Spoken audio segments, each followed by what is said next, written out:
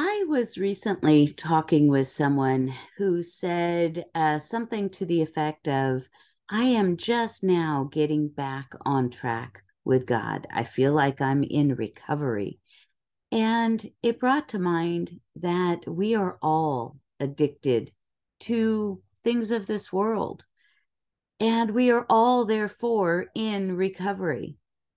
And it brought to mind, what is it that you are addicted to?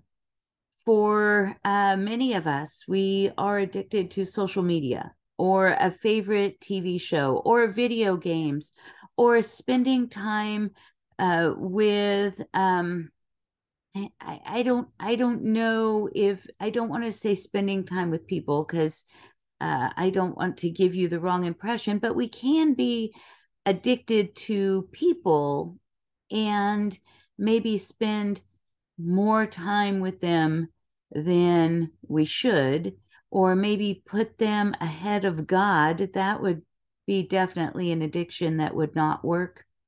And so I think that we are all in recovery because we are all addicted to something that tends to pull us away from doing what God wants us to do.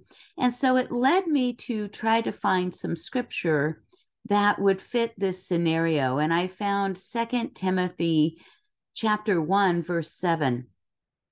Paul is talking to Timothy about how Timothy has the strength and the gifts that God has provided to him to do the work that God has called Timothy to do.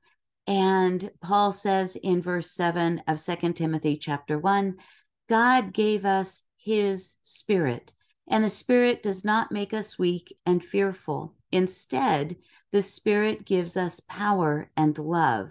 He helps us control ourselves. I think when we are in recovery from the world, we recognize and focus more on who gives us power and love and strength. And conversely, what drains us from power, love, and strength. There are things that are in our lives that drain us of our love and strength, that pull us away from God. And those things we need to have less in our lives. And we need to replace those things with God. The Spirit does not make us weak and fearful. There are things in this world that make us weak and make us fearful. And you probably know what those things are for you. And so we are not called to have a spirit of fear. That's not what God provides. Scripture says God provides a spirit of strength and love and the ability to control ourselves. Now, we don't have the ability to control ourselves so that we can do more of the things that the world calls us to do. We have the ability to control ourselves so we do less of what the world calls us to do and more of what God calls us to do. In verse 6, right before this verse, Paul says to Timothy, this is why I remind you to help God's gift grow, just as a small spark grows into a fire. God put his gift in you. And Paul says, when I, Paul, placed my hands on you, Timothy. So what can you do to allow the small spark to grow into a fire, the small spark of the Holy Spirit to grow into these burning flames of the Spirit so that you have more control, because where you have God, you have more control. God gives you the control of less feelings of weakness, less feelings of fear, and more feelings of power and love.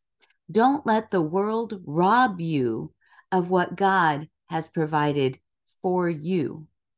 This week, let us try to live with more of the Spirit, more of God's control, and walk away from the addiction of the world. Let us all be in recovery together this week.